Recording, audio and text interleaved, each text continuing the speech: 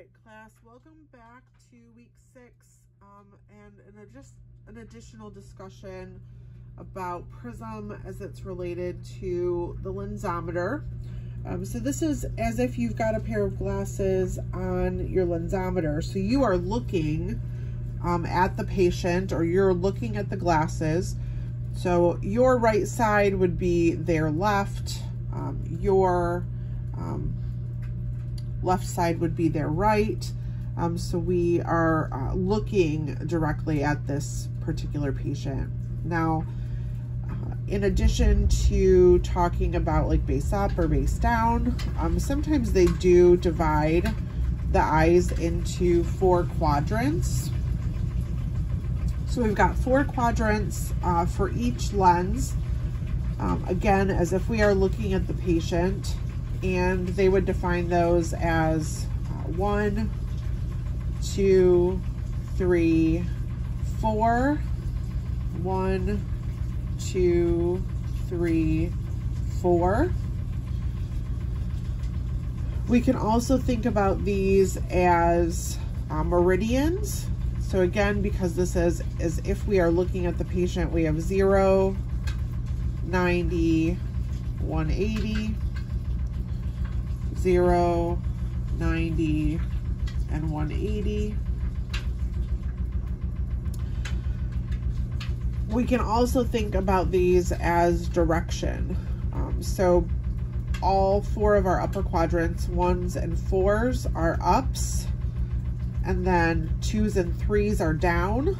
So we have base up in both our quadrants 1 and 4, and then base down in our quadrants 2 and 3. And then as we look at quadrants 1 and 2 on the left eye for our patient, we see that those are both the direction of out or base out. And in that left eye, we have in quadrants 4 and 3, base in towards the nose. So base out on that left side moves out towards the ear and in towards the nose on quadrants 4 and 3. Now on the right side then, our quadrants 1 and 2 are the in quadrants, pointing in towards the nose, and then quadrants 4 and 3 are base out. So they may present a question in a couple of different ways. They could tell you that there is prism placed in our patient's left eye at the 45th meridian. As we look at our meridians, we know that 0 is out here towards our patient's ear, 90 here at the top, of course. So 45, that 45th meridian, would put us squarely in quadrant 1, and we would say that this patient had prism placed both base up and base out.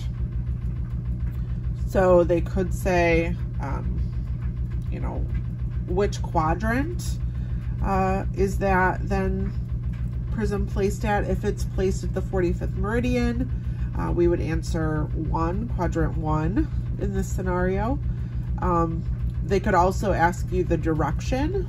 We would say then that this particular prism was prescribed base up and base out. So remember, not only do we just work up and down or in and out on that 90 or 180 line, but we could work kind of in those in-between spaces, like this example at the 45th meridian, where the patient needs prism placed in a couple of different directions, base up and base out. Thanks for joining the video this morning, and please don't hesitate to call if you have any questions. Talk to you soon. Bye.